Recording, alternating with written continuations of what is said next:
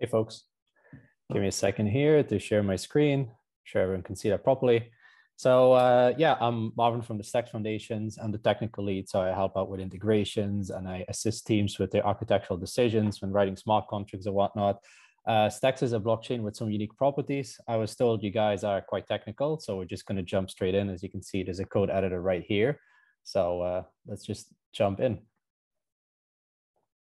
Okay, so before I start writing here, let's quickly talk about what Stacks really is for those of you that haven't come across it yet. Stacks is a blockchain with a rather unique property in that it anchors itself to Bitcoin, which means that any blocks that are produced on the Stacks chain are eventually finalized on the Bitcoin chain.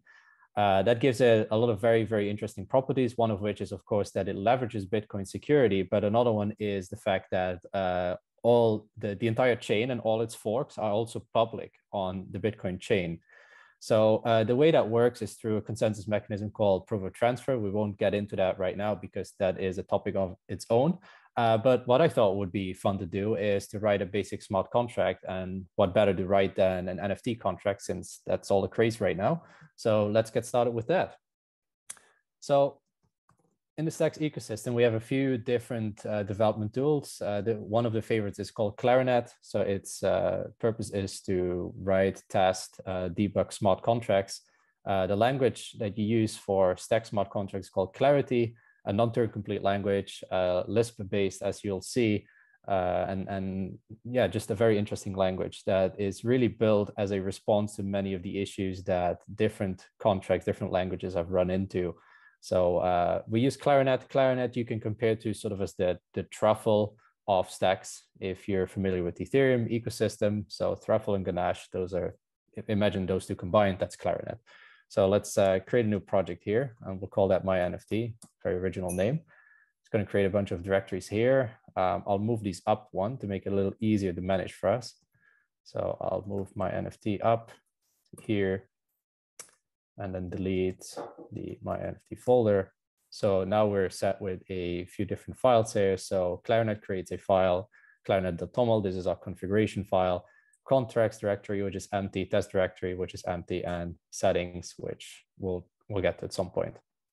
So let's start by creating our first contract here. So I'm going to write Clarinet contract new, and I'm just going to call this Marvin NFT, because why not?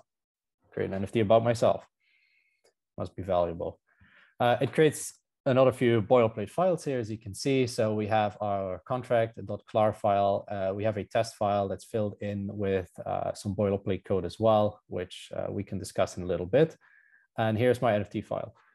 So as I said, Clarity is a Lisp-like language, which makes it a little bit different from what most people are used to. So before I start writing any code, I can drop into a session here, and I can actually start writing Clarity on the consoles to be able to try this out.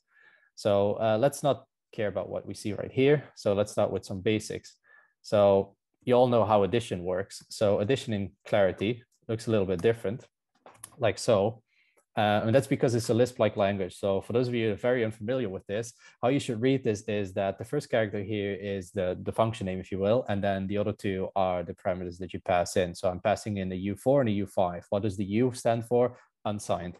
So if I take these two out, I redo the same thing. Now I'm talking about signed integers here. So you can see that Clarity is a strongly typed language. So this is how you can express different things.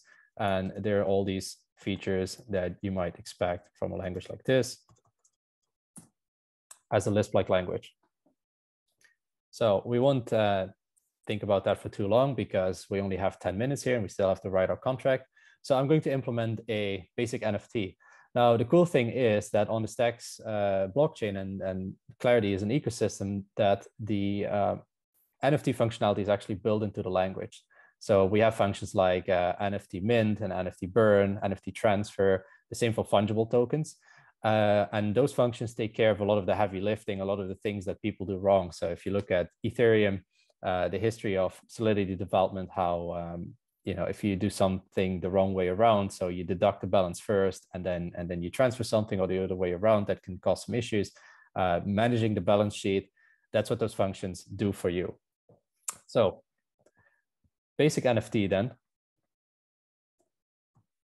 As you can see, I can define a non-fungible token, and I can call this Marvin NFT. I have to give it an identifier type. So let's say that these NFTs are identified by an unsigned integer. This is all I would have to do. So there you go. You have an NFT. Great. But obviously, this NFT cannot do anything at all. So what we need is a public interface, a few public functions, so that we can make this NFT do some fun stuff. So transfer it out, check who the owner is, the things that you usually care about when you're dealing with NFTs. So for that, we have to obviously conform to a specific standard. So again, people in the Ethereum space, they might know ERC 721 is an NFT standard in Ethereum. We have a similar one called SIP9. So we're going to be implementing a SIP9 token. So the first thing I want to do here is create another new contract. So Clarinet contract new, and I'll call this SIP009 NFT trade. So it's going to create these files. And then I'm going to copy in this trade and take a really quick look at it. So here's our trade. So a trade defines the public interface of a contract in Clarity. So what this trade says is like, well, there's a trade called SIP009 NFT trade, and it has these public functions that I have to define. And then it defines what the input values are. So there's nothing here, there's a uint there, and it defines what the response type is of this particular function. So think about that for a little bit, but since we're pressed for time, we will carry on. So now that I have this NFT here, first thing I'm going to do is actually write down that my contract here implements this particular trade. So I'm going to write SIP009 NFT trade dot SIP009 NFT trade. So this references this trade that I have right here. First it's the contract name, then it's the trade name. So a contract can contain multiple trades, obviously. So I have it in here. Now I can use Clarinet to actually check if my contract is correct. So right now it says analysis error, use of undeclared trade, SIP009 NFT trade. So let's take a look here. Might have made a mistake in my spelling. 009 NFT trade. Check my TOML file here to be sure. That seems to be correct. So that's probably an ordering issue. So I have to write that this one depends on a different contract, which is that one. Let's run it again. Perfect. Now we are where we're supposed to be. Okay, so now I run this check and I have 3 minutes to get this done. It says analysis error, invalid signature for method. So now it actually checks this against the trade and says like, well, we're missing all these functions that I need to actually make this work. So I will have to define all these different functions. And since we're pressed for time, I will start copying some of these in to give you a basic idea. Hey, Marvin, by the way, you actually have a good amount of time. Don't rush too much. If there's anything like specific that you think is interesting that you want to expand on, you have a little bit of time to do so. So don't rush too much. Okay. Yeah. Got it. You're good. Well, you're good. You never know how strict people are with their time, eh? No, it's all good. It's all good. We're all deep into it and enthralled. So don't skip over the interesting stuff just for us. Wonderful. Well, then I should get back to writing some of these things out. I pasted it in so we can talk over it a little bit, and then we can see how far we get, so we can still interact with this contract. I think that will save us a couple minutes as well. So let's make this a little bit smaller. So what I just did is I just pasted in a reference NFT, and you can see how quite succinct this is. So it's very, very short, but since pressed for time, I'm not going to write this out manually. I'll copy it over and then we'll go over it. We can see how all of this goes together. So before we checked out this trade, and we have these 4 functions that we have to implement. So we have get last token ID, which returns the last token ID limited to this uint range, right? Because every token is identified by an unsigned integer. Get token URI, very similar to like a metadata URL that you see in any NFT. Getting an owner, so we're passing in a number that says like, hey, who's the owner of NFT number U5, and then finally transfer an NFT to a different owner. So it takes a uint, so a token ID, transfer token U6 from a sender to a receiver. So sender and a recipient, and these are principals. So principals are like addresses, could be a contract address or a standard address that has a private key. So we call these principals. So here are then the functions that we have implemented to create our basic NFT. So what we want to start with here is we have our token definition here, which we say like there's a Marvin token with an unsigned integer as a type. Then we define a data variable, last token ID, that is the unsigned integer starting with 0, that's just going to count up. So every time we mint an NFT, we're going to increment that number. Then here is our first function that is part of the trade. So get last token ID, all it has to do is a var get. It's going to read this last token ID and it's going to return with a positive and OK value. So it's either an OK or an error type. People that have programmed in Rust before will find this familiar. You either return a result that's an OK or an error. Then there's another read-only function here, get token URI. This token sadly does not have a website. It's a very poor token. We have a read-only get the current owner of a token ID. And you see, again, very simple. Since this balance sheet stuff is built into the language, we just do NFT get owner and we can query the owner. Transfer, likewise, quite simple. We have our built-in transfer function, but we do see a little bit of a difference here. So since an NFT by itself is just a token, it doesn't have anything that relates to like an ownership model. That's something that we come up with ourselves. So is this a token that only the owner can transfer, or is this an NFT that I use for something else? You know, there could be reasons why you want to come up with a different ownership model. So the language doesn't do that for you. So what I do right here is I make an assertion that the sender is actually equal to the transaction sender. So Solidity space, message.sender, same thing here. So I just check that the sender and the TX sender are the same. If I take this out, it would mean that anyone is actually able of transferring out my NFT, which is not great, at least not in this case. And then finally, I have a convenience function that I declared here that just mints a particular NFT to a recipient. So it actually counts up that number.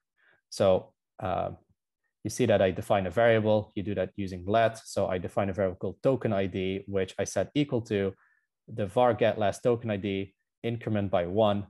I make an assertion that the TX sender has to be the contract owner. So that is the principal that actually deployed this contract. Then I try to mint this token. So you see an NFT mint. This try right here is error handling. So if the NFT mint failed, then I exit the function right here and the transaction reverts.